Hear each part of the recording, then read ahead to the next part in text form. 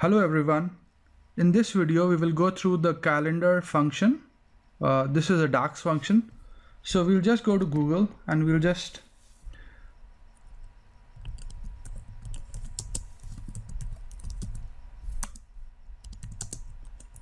Google for the calendar function. We will grab the first link, which is a link to the Microsoft site, and it tells us about the calendar function. So it says that the calendar function returns a table with a single column named date that contains a contiguous set of dates. So what it will do is it will give us a column which will contain the dates from the start date to the end date. If you scroll down, we can grab this example and go to Power BI and say new table.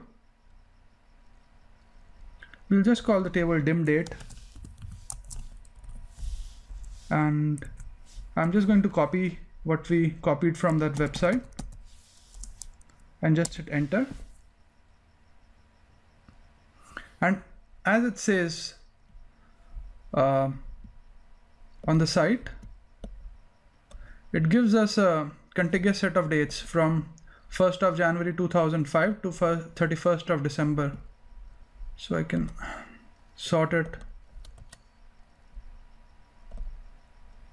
So as you can see, now we can also change this. We could probably say, oh, we want data from 2000 to 2000, or let's say we want data from 1970 to 2030, and hit enter. And as you can see, it is giving us all the dates from 1st of January 1970 to 31st December 2030.